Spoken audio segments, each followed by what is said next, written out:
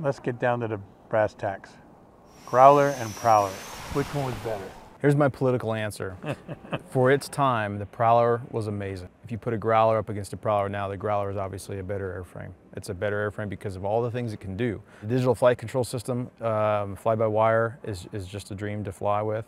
The EA-6B was not fly-by-wire, so it's fly-by-cable, but they did incorporate digital flight control system. In about 2007, I got to do the first ever functional check flight on the first EA-6B with DFCS, digital flight control system. That was a game changer, it really was, because these things fly with flaperons, which kill lift on each wing. And they don't, so you're not rolling about a centerline axis. Instead, you kill lift on one side, and you have to account for that with some power additions. F-18, every control surface out there is working for you. There's your ailerons, your big stabilators, your rudders, even your speed brakes.